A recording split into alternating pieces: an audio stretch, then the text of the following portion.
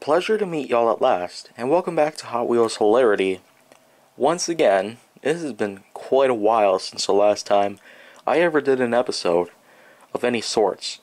Well, I can tell you this right now, that more episodes will be on the way soon, but I'd just like to get this one out of the way first, because this, after all, does follow a recent Hot Wheels Hilarity special delivery episode that I uploaded to my channel.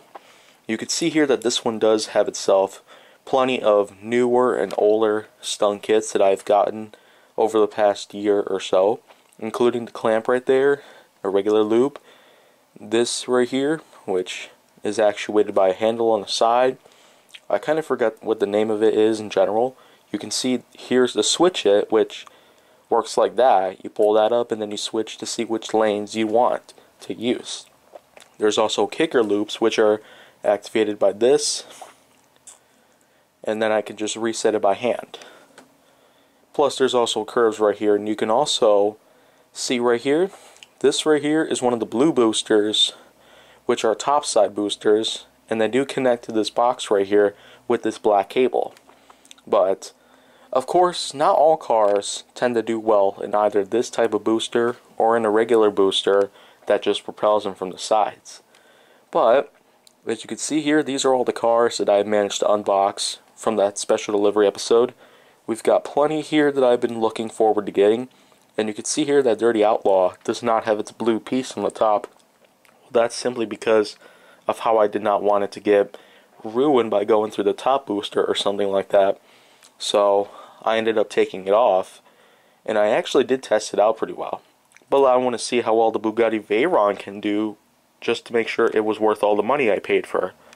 But other than all of this, I feel like that any of the other cars right here, they could do well, but most of which might not do so well in any of the loops, or even the curves, depending on their body design and shape. This grabber over here I'm going to use to retrieve any cars that end up getting lost from far away. So let's get going. First up is Hot Tub.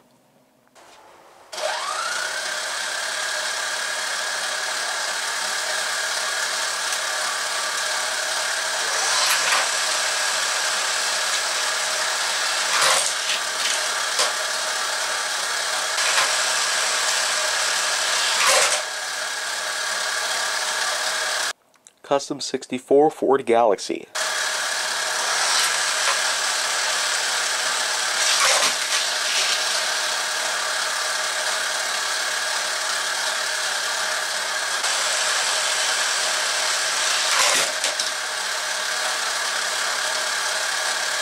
Cabin Fever.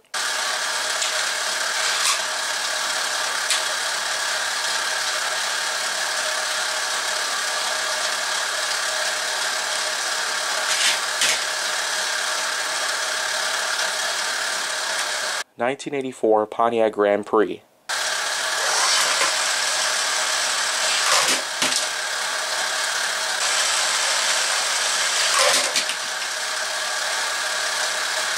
Hypertruck.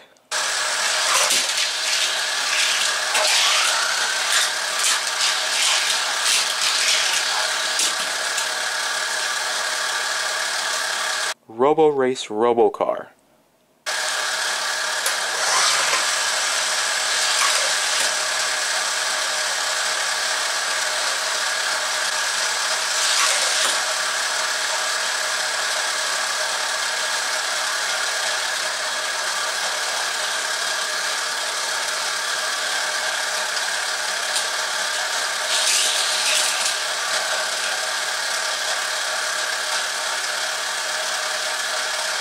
(1984) Oldsmobile Hearst.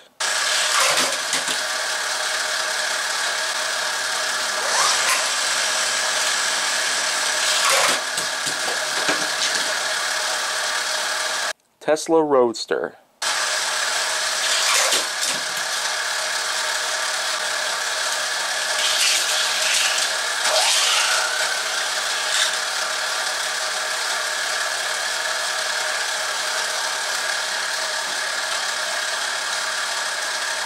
'58 Edsel.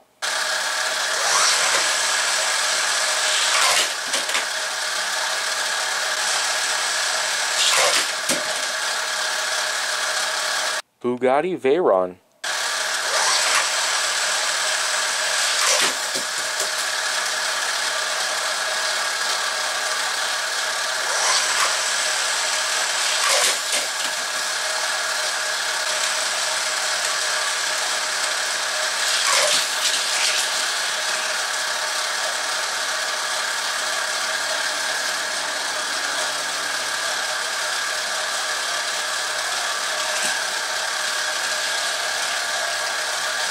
A crate.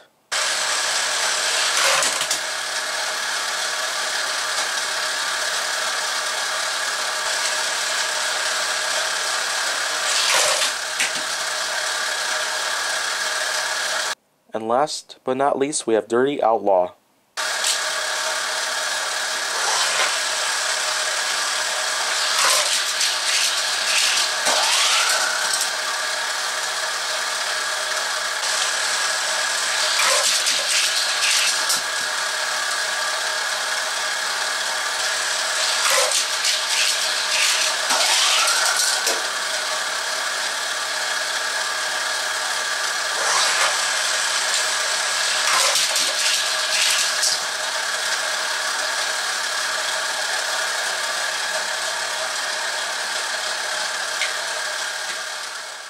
And so, out of all of them, Hypertruck happened to be the one that makes it. Out of all of them. When I figured at least one other, like Dirty Outlaw, probably could have made it, but I can tell you right now, Hypertruck seems to be the best out of all of them. Its body design was well, and many of the others that you can see right here, they're just not at all made for every single stunt piece or kit that I own. Especially when it comes to the use of boosters.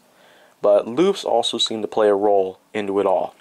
And it's simply because of how some cars just have themselves a low front splitter.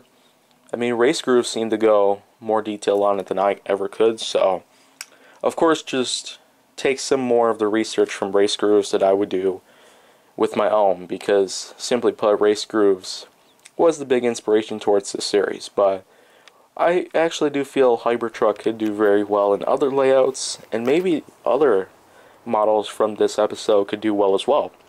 But until then, you could stick around and watch out for more.